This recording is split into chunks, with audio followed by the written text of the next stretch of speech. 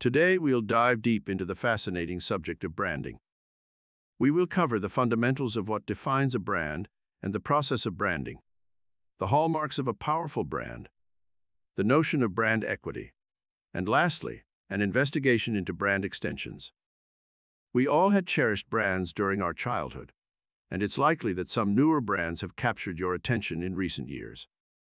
Brands like Tesla, Airbnb, and Uber have redefined their respective industries and are now part of our everyday lives. Brands hold a significant influence on how we judge products and ultimately make our buying choices.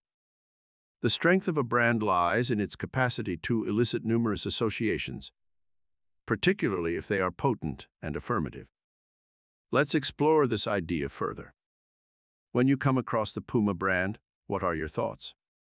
You might associate Puma with athleticism, style, and affordability. Puma has become a well-known brand in the world of sportswear and casual clothing, even partnering with celebrities and athletes to further enhance its image. In contrast, when you encounter the brand Tag Heuer, you might associate it with luxury, precision, and elegance.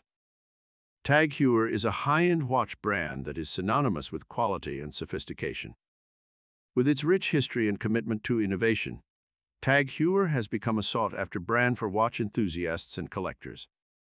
Both of these brands, Puma and Tag Heuer, have successfully created their own space in the market and have gained worldwide recognition for their unique brand identities. This highlights the importance of branding and how it can create a lasting impression on consumers, leading to customer loyalty and increased sales.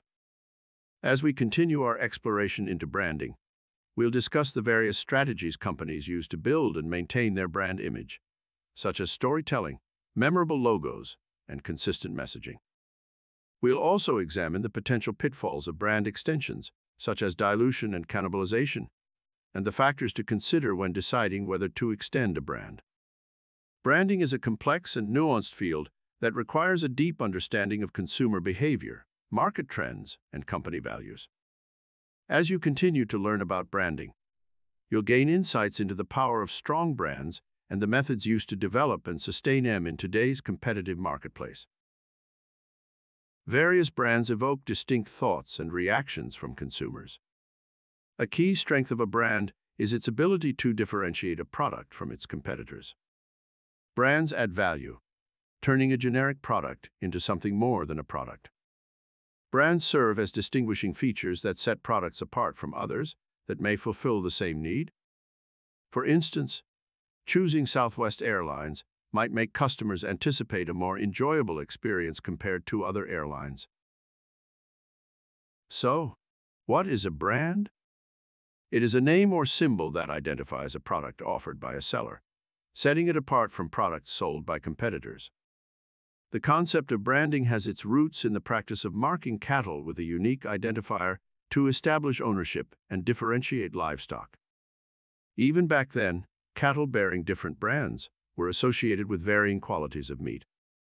In today's marketplace, brands play a critical role. They help consumers recognize the manufacturer of a product, offering reassurance about the potential experience they will have with the product. In doing so, brands hold the manufacturer accountable for the consumer's experience.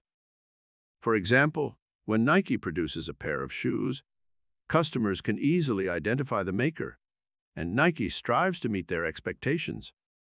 Brands also offer legal protection. They safeguard the unique features or aspects of a product that provide a competitive advantage to the company.